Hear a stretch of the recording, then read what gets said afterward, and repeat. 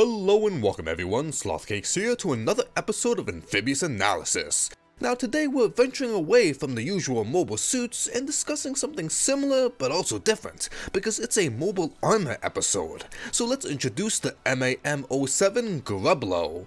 And for the classification, MAM is similar to MSM. It's Mobile Armor Marine, similar to Mobile Suit Marine. But before I get started, I should give a quick rundown of what a mobile armor is, and so I don't spend too much time on the subject, I'll give some cliff notes. A mobile armor in Universal Century is a vehicle, be land, space, air, or in this case water, doesn't matter, typically bigger than a mobile suit, ranging from much bigger to goddamn huge. That is constructed using components that are similar to that of a mobile suit, but due to the size, have a much higher generator output, speed, defense, stats, has much more powerful weapons, and can house equipment that mobile suits normally can't. They're mostly non-humanoid, and due to the size are costly to make, so they're rare. And if that didn't help, to give you more of a layman's versions, they're upscaled combat vehicles made more mobile suity. And if still confused, let's go with an example. Let's look at the bigro. First we get a fighter jet, make it huge, upscale its stats and weapons, and make it mobile suity, giving it some goofy ass claws and a dumb looking face. Now there's much more to this, but this should hopefully get the point across, so let's get on to the Grublo. Developed by MIP Company, who also made the Zachrello and more importantly the bigro, the Grublo was designed and based off the bigro, but for amphibious purposes. Shockingly, it only took them 1.5 months to develop and to get them going, and while no reason is given, we can attribute this to a few things.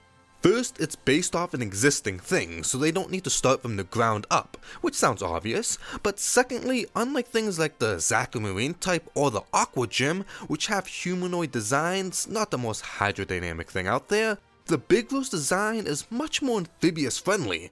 Plus, unlike the aforementioned, those mobile suits can go on both land and water, so they're gonna need equipment that can go and work in both settings. However, the Grublo only stays in water, so he doesn't need to deal with any of that hybrid equipment mumbo jumbo, he just needs shit that can work in water.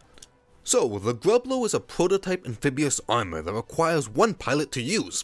It was developed in San Diego base and tested in the Gulf of Mexico, with only 3 developed but was intended for mass production. It has a similar role to that of a submarine, but like I said, much larger, scaled up, and more mobile suity. It's noted that this guy can independently travel the globe, which is an insane deployment time, but again is similar to that of actual submarines. The Grublo was designed for ship combat, naval ships, subs, and can even go after things in the air or at the shore. Its most notable role was that in the original anime, where it was part of the Mad Angler group and piloted by Captain Flanagan Boone. This was sent by Char to attack the Gundam and White Base. But now let's transition to some numbers, and this is a mobile armor, so we're going to be looking at some pretty fat digits. Starting with size, it stands at 26.1 meters and a length of 40.2. That's a little under 2 1/4 of the Gundam. And for weight, we have a max out of a whopping 793.7 tons, and an empty at 324.1.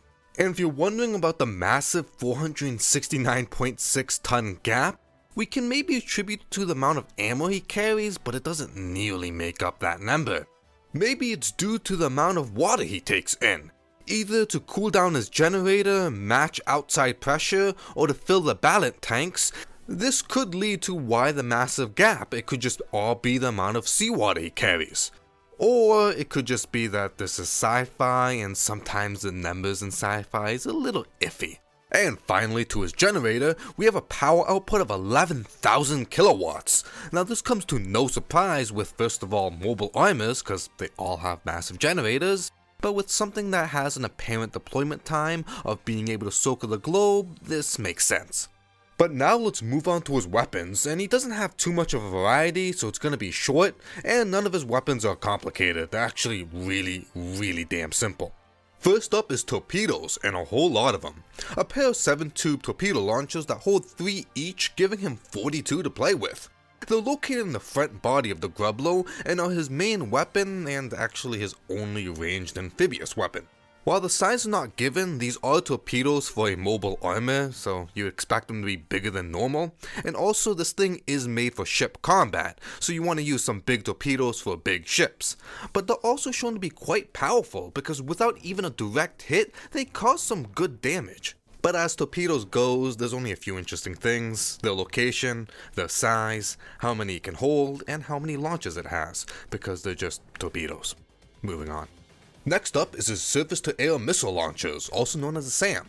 They have a similar vibe of just being explosives. There are two launchers located in the main body aiming upwards. They're used for surface-to-air, it's in the name. SAM can be used for attacking airborne craft like shown with White Base, but not only that, if something's above you like a naval ship, you can hit that as well. However, if you're feeling extra spicy, you can nail anything close to the shore or near a body of water. Now if you look at the SAM missile closely, on the side, those are not guiding fins, those are blades. Someone at MIP Company decided to put two large blades on each side of the SAM missile. Why? Who the hell knows? The only actual reason these things could be useful is if the SAM missile misses its target just by a hair, but the blades are able to connect, damaging whatever it was trying to hit, which could then detonate the SAM missile close by. Which sounds insanely specific, which it is, but happened in the original anime with Sally and the G armor, so good on you whoever thought of this idea at MIP. So if you are in, on, above, or near a body of water, the Grublo can huck explosive at you, and paired with his long deployment time, that's pretty scary. Now finally, the claw arms, because Zeon really wanted oversized claws on an oversized submarine. When not deployed, they face backwards on its underside, and the palms look like they have some sort of propulsion device. But when ready, they spring forward. The arm part is similar to that of the Zergox or Gogs, bendable, multi-jointed, giving a massive range and flexibility. This makes it so the underwater pressures and currents don't push on any of the joints the wrong way, damaging or breaking them. As for the claw part, it's 3 prongs with simple articulation, with being able to grab things like the Gundam. Now looking at its size and weight, if you swing at anything, you're gonna capsize it. Submarines, a single backhand, it's now a underwater metal coffin. Ships, same case. And for much more massive ships, all the Grublo's gotta do is just manhandle it a little bit, punch some holes into it, let the water flow in, and nature will take care of the rest. And those are the weapons, nothing out the blue and nothing surprising. But what is surprising is what it doesn't have, and that's a beam weapon. And lacking a beam weapon's not uncommon, but many amphibious mobile suits have them, and what this thing's based off, the bigro, also has it. So let's go into a little more detail and see what's up. First up, it could be production time. It only took them a month and a half, so maybe that was for deadline reasons. Maybe they wanted this thing out as soon as possible, and making the NPC would have taken too long. Maybe the faster this guy got deployed, the faster he could come back with combat data, and the faster it would be mass produced. It could also be resources, material, or tech reason. Maybe they just couldn't make the NPC because they didn't have the things to make it, or maybe it was being sent over and it just would have taken too long. No one at that base had Amazon Prime, so the shipping would have taken forever, so why not send the Grublo? It's finished, so let it go out, get combat data, and by the time it comes back, the NPC or the materials for it will be here. Maybe the reason is the NPC itself. Maybe they couldn't get a proper one working, since you gotta remember, the bigro is spacefaring, and amphibious mobile suits go in water but also land.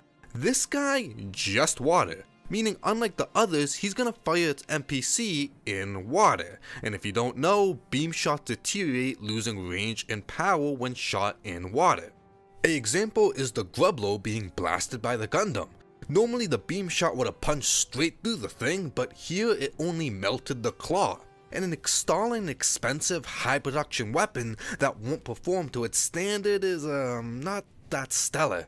Now there are beam weapons that are made to be used in water, and maybe Zeon was either developing said tech or seeing which one would be the best option. And to give you a few ideas, we have the Ager, a massive beam cannon manned by a Zaku Marine type. This thing fires a projectile that creates a path of air bubbles. The air bubbles push the water away, creating a path or like a tunnel for the beam shot to travel. There's also the Gundam Marine type's beam rifle. It compacts Minovsky particles into a much thinner, tighter shot. This is so when it fires underwater, it deteriorates at a much slower rate, allowing it to keep most of its power. Or they can do the path of Gundam Seed and use photon maser technology. This utilizes sound waves to produce the shot. This allows it to be fired underwater without the downsides. Now, Lazark was the only mention of this in UC, so maybe this was just too complicated to work or too expensive. And while all these might seem like good ideas, they all have their pros and cons, there's also the Unga Bunga method. Zeon could just slap the biggest NPC they can find on this guy and call it a day. Because when you think about it, the point on which a beam shot deteriorates to be useless is going to take much longer to get to when the shot is as big as a damn mobile suit. Now, is this idea stupid? Debatable.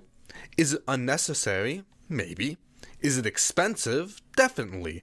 But would it have changed things? And I think yes. Even though the Gundam has lunar titanium and the underwater, at the range they're at, even if the Grublo had a regular beam weapon, it could have done some form of damage to turn the tides of that battle. Now let's imagine if it was properly scaled for the Grublo and backed by that massive generator, this thing's gonna turn the Gundam into soft serve. Now back on topic, the Grublo didn't do much. It's not that it was bad or anything, it just had a shitty run. There was only 3 made and it never got mass produced, so it never got to make a name for itself. And we can thank this to its shitty luck. It was dealt a bad hand and it was forced to play it.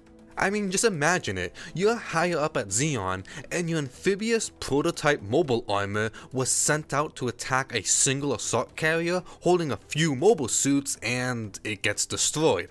Yeah, that's not the best way to start your career. But thankfully, it didn't get thrown away. The Grublo does have some variants and did lead to another mobile armor. Starting with the variants, we have the Grublo Unit 4, and please ignore the sick ass looking Zagok in the front and focus in the back. Visually, it still looks like a Grublo. It looks more complicated and just has more going on, but we can still see the Grublo in it. We see those 2 large claws, we see places that look like they house missiles and torpedoes. The mono eye is moved up a little bit and it just has much more detail and it's just much more busy. The claws look different, we still have 3, but the bladed part looks like it's sticking out of this thick metal part which looks like it's more shielded in a way. It's also attached to a forearm that looks like it has some thick armor to it. And if you look at the bottom, we see these 2 things sticking outwards. At the bottom it does look like it has claws, so I don't know if these are an extra set of arms, propellant devices, or a type of weapon. And sadly, this is where the info runs dry. I couldn't find anything more about it or what the hell those things in the bottom are. But that is a nice looking Zagok. Anyways, next in line is the Grublo underwater bit mounted prototype. Long name. For the most part, it's a Grublo, however its arms are replaced with underwater use bits, which are torpedo-like pods that can be sent out and have their own propulsion, verniers, and generator.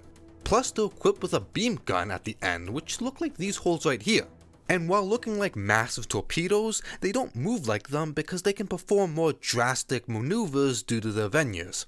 The Grublo is also equipped with a sonar dome, which is found in submarines and ships that help with navigation, detection, and other key recon tasks. Now, a key feature is the PSICOM system, a device that reads psycho waves emitted by new types and allows them to control things with their minds, and in this case, it's the bits. It also mentions quasi-PSICOM system, which allows non-new types, normies, to use these things. It's just much more difficult and requires multitasking, and sometimes requires a second pilot dedicated to said thing. Now, this guy had 2 weeks of action where fought and took down a Federation warship in a satisfactory way, but Zeon never adopted this, and it was later converted back into a regular Grublo. Maybe it was just too pricey, too many resources, you're gonna need a new type or a highly skilled pilot to make this thing work, and with what happened with White Base and the Gundam, maybe that just muddied its name too much. And for a fun fact, the main character to Code Fairy, Alma Sterner, was a test pilot for this, but she never got it to work. Now moving to redesigns, we have one by Kazuichi Kondo, and this Grublo still looks like a Grublo, just a little more busy. However, on the underside, we don't see the claw arms and we see these massive big pods. Looking like the prior Grublo we talk about, they just look like they detach or they house a lot of missiles or torpedoes. Or maybe the end of it houses large claws and it actually is tucked inside that it can extend out and just use as pincers. Next up is the Gundam Thunderbolt version, with a nice sleek design, being much more busy and having a lot of things going on. The biggest visual change is his arms. When not deployed, they're on the underside, and when deployed, these arms are much more menacing, having more detail to them, especially in the palm areas. Also, his shape changes, looking much more like an arrowhead. However, the biggest change lies in his weapons, and he still has missiles and torpedoes up the wazoo, but now he has some plasma cannons. With one in each palm, they're similar to a underwater welding tool or a plasma cutter. Now, we assume its max range is short due to him only using it in close range. As for power, I assume this can eat through like a submarine and a mobile suit, however the Atlas's shield was strong enough to block this. But thankfully, the Grublo has a third plasma cannon located in his mouth area. This is much larger than the hand ones and has significantly longer range, being shot deep underwater and actually breaking surface. It's also depicted differently than the hand ones, being much more like a megaparticle cannon. And this could have been a glimpse of what the mass production Grublo would have looked like. But sadly, we never got to see that. However, this was not the end, because 16 years later, the Grublo helped lead the development of the Shamblo, another amphibious mobile armor. Now, for sidetrack tidbits, this line of mobile armor is the bigro, Grublo, and Shamblo. Odd how the last two end with lo. Now, it could be that they're amphibious and that's why, or maybe it's a mistranslation that everyone just rolled with. It's a common thing when translating Japanese to English for having the R's and L's mixed up due to pronunciation. And Big Ro is actually a play on words of Big Claw, so that name makes sense. But maybe for whatever reason this error occurred on the last two, so maybe the proper name is Grublo and Shamblo. And even with that said, I'm still gonna call it the Grublo and the Shamblo because I'm used to it, but I thought that was a neat enough thing to share. Moving on, the Grublo was odd. They got it to work, and it worked well. It was basically a giant submarine, and that's pretty nice. And maybe if they mass-produced it, it would have made an impact. But there were some problems. It was water only, and it just took so many resources to make. And also, I do believe if the first prototype didn't get bodied by a Muro and White Base, Zeon might have looked at things differently. Maybe if it had its NPCs, things might have changed. Then again, the Thunderbolt had a plasma cannon, actually 3, and it still got washed by the Atlas, so maybe not. But now let's end it here, and I do want to leave you with a question. Like the bigro, which got turned amphibious and became the Grublo, what would happen if Zeon did this to its other mobile armors? We have things like the Brabro and the Elmith, but I'd like to see the Zacrello get turned amphibious. Not because I think it would be effective or anything, but it would be amazing for terror tactics. Like, just imagine this thing in water. You just look in a deep sea and this thing's approaching you. That would be horrifying. And I didn't even mention its variants, which look even more horrifying and look much more like sea monsters, so why not throw them in water? But anyways, if you're still listening, thank you for watching. Hope you guys enjoyed this episode of Amphibious Analysis. Slothcakes here. Hope to see you guys in the next episode, but till then, have a good one and bye bye.